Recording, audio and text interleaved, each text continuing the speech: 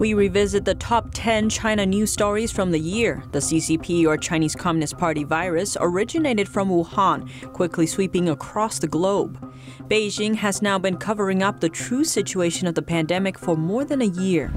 China's most severe flooding in decades drove millions out of their homes this summer. Food shortages followed the damage. The US-China trade war prompted foreign companies to leave China. That's as the country's economy suffers. But are China's major state-run firms too big to fail? The Chinese regime takes aim at the wealth of private companies. Beijing appears to be reminding the private sector who's boss in a series of power plays. And outside China, almost all the country's southern and eastern border neighbors are immersed in border disputes, many due to China's coercive behavior. This year marked a turning point. 2020 has been an eventful year in the world's biggest communist land. China-related news spanned the CCP virus, flooding, and other unusual phenomena. And it saw a new trend as the international society took a new stance towards China. Here's our summary of the top 10 stories in China news from the year. The first one is without question the CCP virus pandemic, originated officially from Wuhan, China last November. The CCP virus quickly swept the entire world and caused an enormous loss of lives and economy. The CCP virus, aka COVID-19, has reportedly caused over 1.5 million deaths worldwide. However, from its first appearance in China, the information of this lethal infectious virus was covered up by the CCP regime. People doubted the numbers released by the Chinese authorities, and there are reasons why. For example, the officially released death toll from the epicenter Wuhan was around 2,500 as of March 25th. However, at the same time, Chinese media Caixinnet reported in a funeral home in the city, 5,000 urns arrived in 2 days. This was twice the official death figure from the virus in Wuhan. And this is only one of the 7 funeral homes in the city. While the epicenter was experiencing a sudden and extreme lockdown, the international airlines from China continued operating. They carried people and a disease. Meanwhile, the CCP regime was silencing people's effort to spread information about the outbreak. Dr. Li Wenliang was one of the first to issue a warning online of the contagious disease, but was silenced at the beginning of the year by Chinese police for, as they called it, spreading rumors. Chinese authorities did not admit human-to-human transmission until 20 days later. Before the city was locked down, 5 million people left Wuhan to other parts of the country and abroad. At least in 20 countries, the first virus case was directly linked to a person arriving from Wuhan. Dr. Li was later sent to the front line of treating patients with the CCP virus. He too contracted the virus and lost his life. 3 citizen journalists who sought to dig out the truth of the pandemic are still detained in China. On the top China news list, flooding takes the second place. From May to September this year, severe flooding occurred in the middle and lower reaches of the Yangtze River and its tributaries. It mainly impacted south and central China. 27 provinces suffered under flash flooding, urban flooding, and waterlogging to various extents. That is 70% of the total number of Chinese provinces. More than 700 rivers exceeded the alert level, resulting in the most severe flooding since 1998. It's estimated the floods affected approximately 40 million people. In August, the world's biggest dam, the Three Gorges Dam, opened all of its 11 gates to discharge water. That has never happened in history.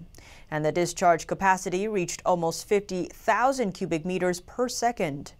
Chinese residents across the country told us they witnessed cases not mentioned on Chinese media, such as dead bodies floating in the water, or people washed away by rushing water, and dams opened by authorities to discharge water in the night without any warning. No one can tell how many people died from the floods and dam water discharge. Since the floods destroyed vast areas of farmland and crops, there are already signs indicating food shortage. Take rice as an example. China purchased around 100,000 tons from India. It marks the first time Beijing has imported rice from India in nearly 30 years. Chinese media attributed the jump in imports to other countries' low grain prices. Beijing has repeatedly denied the rising suspicions of a grain shortage in the country. But farmers across China tell us that severe flooding in summer and heavy rain during fall led to poor grain harvests. According to China's customs data, in the first 10 months, corn imports exceeded 7 million tons. That's almost twice the amount imported last year. China's official media initially did not report much about the floods in the first half of the month, until mid-June, when the situation received greater national attention. And China's mainstream media reports on the flood only focused on rescue efforts and the extraordinary view after heavy rain. These reports puzzled many. VOA has an article on this phenomenon entitled Hymn of the Flood. Now we turn to the third biggest topic from China, giant corporation debt crisis. 2020 marks the third consecutive year that China's domestic corporate debt defaults exceed $15 billion. For 2020, it's mostly state-owned enterprises that for the first time failed to pay their debts. And this happened across many major sectors. Those enterprises were once believed to be too big to fall. For example, Yongchen Coal is a credit rating AAA level state-owned enterprise. It announced its over $150 million debt default late November due to constraints on cash flow. It's hit banks too. In November, China's Baoshang Bank, or BSB, the largest local commercial bank in China, entered bankruptcy proceedings. That's 2 weeks after BSB permanently canceled its $1 billion capital debt. This made BSB the first bankrupted commercial bank in China. High-tech companies are not exempt either. Tsinghua Uni Group is a major Chinese tech company under the central regime's leadership. In mid-November, the group defaulted on its private placement debt after its extension motion was rejected. After many years of prosperity, the real estate industry is sounding the alarm too. Fuji and Fusheng Group was once on the rich list, but it's now unable to pay a mere $90 million of debt. When the default was released, the group's credit rating was immediately adjusted from A+ to C. Last year, a researcher from Beijing-based think tank China Central for International Economic Exchanges predicted the situation and expressed her concern. According to the researcher, behind the huge scale of investment is a huge scale of debt. If the output from the investment is unfavorable, debt defaults will occur. If this is transmitted to the banking system, it can cause a systemic risk to the whole economy. Under the pressure of policy reform and economic downturn, this phenomenon became obvious in 2020, and the impact of the pandemic is accelerating the process. As of the end of November, a total of 10 state-owned enterprises defaulted on debts of over $7 billion, hitting a record high. Now we turn to China's practice of forced demolition, number 4 on our list of this year's most significant events in China. The term refers to when the regime reclaims residential land by force for other, often more profitable projects, ousting residents and destroying their homes in the process. It's a practice that's plagued Chinese citizens for years. Residents are generally left with little to no compensation after their property is leveled. This year, demolition orders have been extended to middle and higher class neighborhoods in Beijing. Multiple residents have been reported in China's capital, involving thousands of homeowners. The most sensational of the cases struck in December inside Beijing's Xiangtang village. In contrast to demolitions imposed on lower-class citizens, a number of homeowners in Xiangtang are descendants of family members of high-ranking Chinese Communist Party or CCP officials. Based on estimates, more than 2,500 Xiangtang residents are China's elites. Among them are performing arts celebrities, painting and calligraphy artists, journalists, professors, and more. Many of them enjoy extensive social connections and influence. But despite their status, the regime has labeled their lawfully purchased homes illegal, and they're facing teardowns. As for those questioning the forced destruction, authorities refuse to explain their reasoning. Some homeowners pledge to fight for their property rights, but all are met with brutal punishment. Political science and law professor Yang Yushen of Beijing University is one of them. He's one of China's top law professors. But his title makes little difference to authorities, who cut off his electricity and water supply to force him out of his house. That's despite the winter's freezing temperatures, around 10 degrees Fahrenheit. Even elderly citizens face the same fate. One 80-year-old Chinese man whose house is slated for destruction begged authorities for mercy. He says his grandfather served China and fought during war. But authorities pay no mind to his claims of loyalty to the country. Another resident, over 90 years old, protested by holding a banner. His cardboard sign reads, "I am 93 years old. I am bedridden. I have nowhere to go." Coming in at number 5 on our list, the Chinese regime's suppression of private companies. The Communist Party released a document this September to tighten its control on private entrepreneurs. It requires them to increase their political, ideological, and emotional identification with the regime's values. It also insists the party controls the talents and must instill a solid determination to follow the CCP and the country's private entrepreneurs. The regime has always kept a tight hold on its private entrepreneurs, especially the most influential ones. Sun Dao is an example. He's known as the conscience of Chinese entrepreneurs and founded Hebei Province's Dao Agriculture and Animal Husbandry Group in 1985. It has since grown into one of China's 500 largest private enterprises, employing more than 9,000 staff members and reaching an annual output value of nearly $500 million. Sun is concerned about many of China's social issues and often speaks out against what he calls injustices. Sun Dao was sentenced to 3 years probation on charges authorities labeled illegal fundraising. But the move was widely seen as revenge from authorities for his giving social injustice a voice. In addition to agriculture, Sun's company also expanded into the healthcare field and owns a Dao Hospital. The facility began attracting attention following Sun's arrest. The hospital is known for offering very affordable treatment programs and even provides free medicine boxes for those with minor illnesses to take. Some speculate Dao Hospital's unusual practices may also have led to his arrest. The environment for private companies in China is deteriorating. It's been revealed that Chinese state-owned capital is starting to enter listed private companies on a large scale. Weeks after Sun's arrest, another billionaire entrepreneur in China was arrested. This time, it's Yang Zongyi, who previously held the title of richest man in the megacity of Nanjing.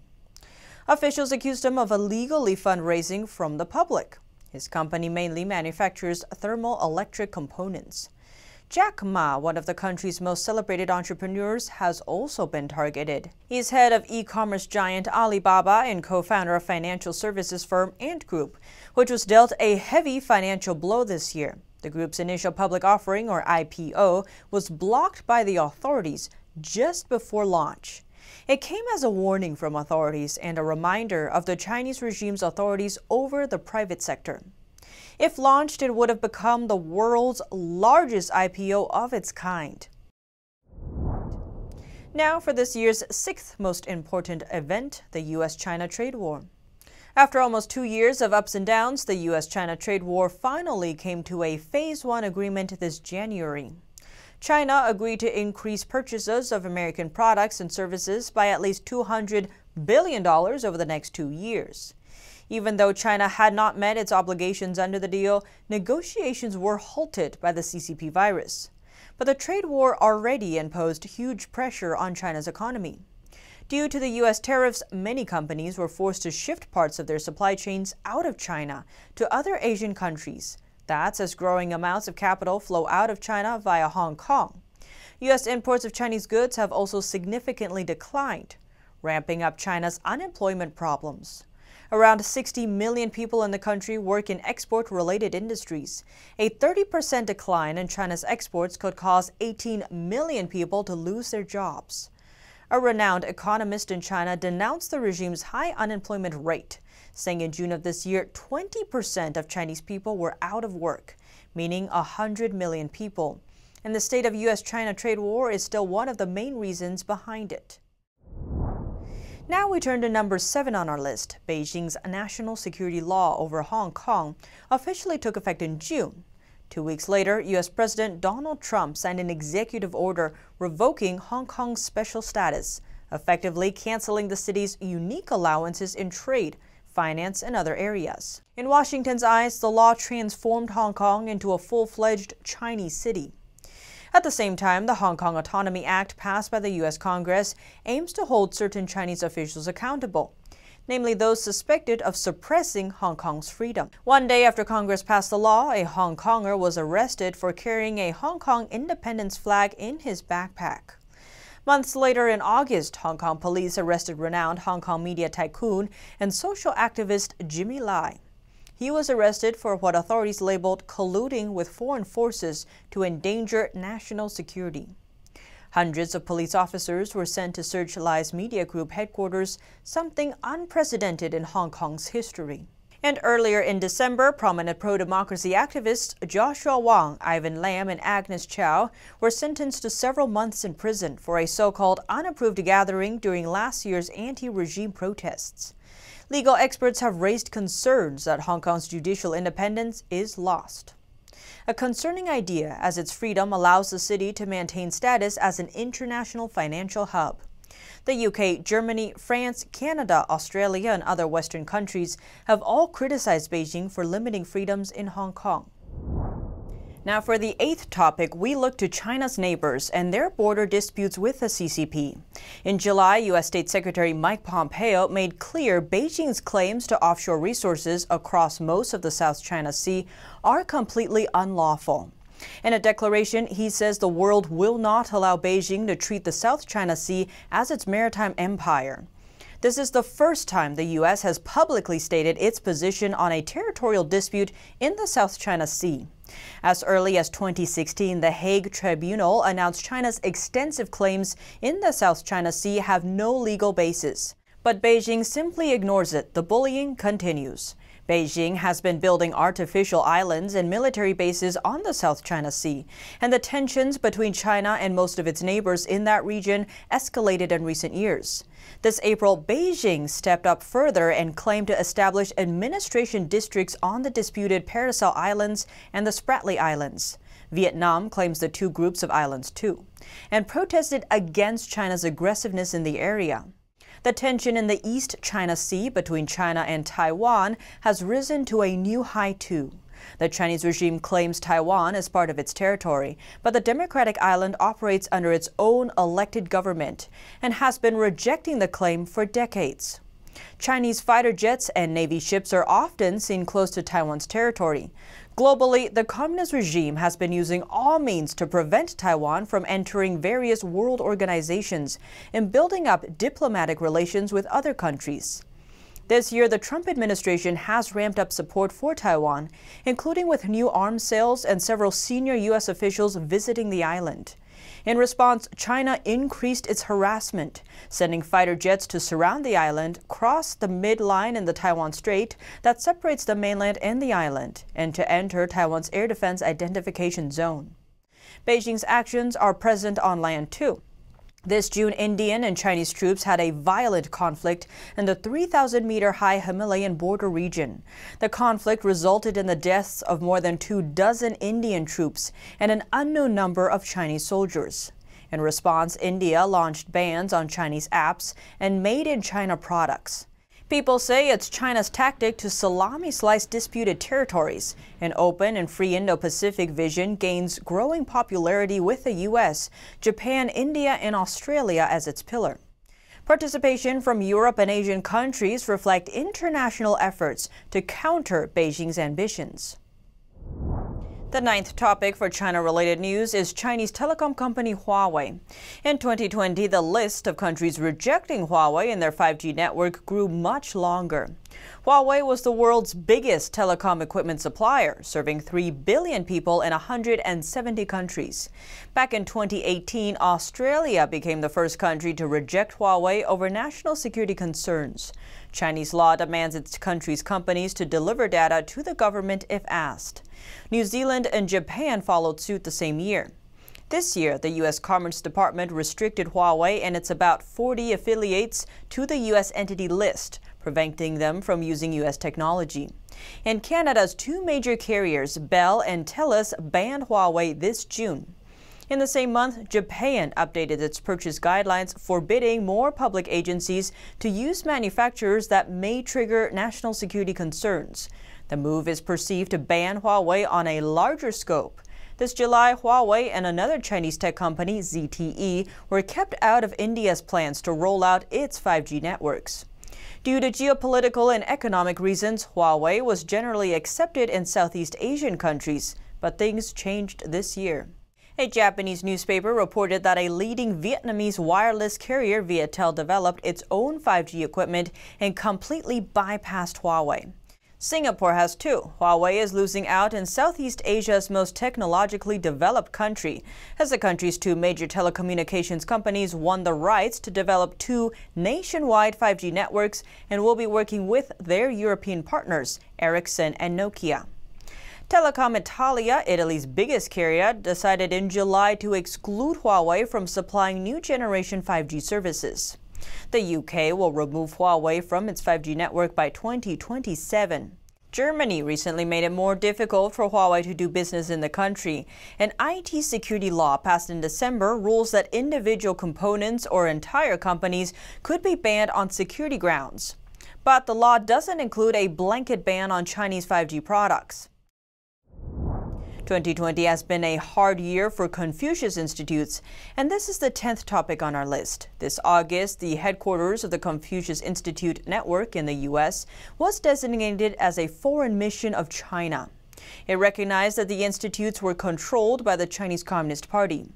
As part of Beijing's multifaceted propaganda efforts, the CCP regime partially funds these language and culture exchange centers. National Association of Scholars, or NAS, had an investigative report saying that teachers from Confucius Institutes are forbidden to talk about certain sensitive topics, including the persecution of Falun Gong, Tiananmen Square protests, Tibet, Taiwan, and the CCP's legitimacy, among others. Even though the teachers are not in China, they can also get fired for talking about these topics. According to the Institute's official website, at the time of the report, there are more than 500 Confucius Institutes or Confucius classrooms worldwide, including about 90 in the U.S. By this year, at least 63 institutes were closed across Europe and America.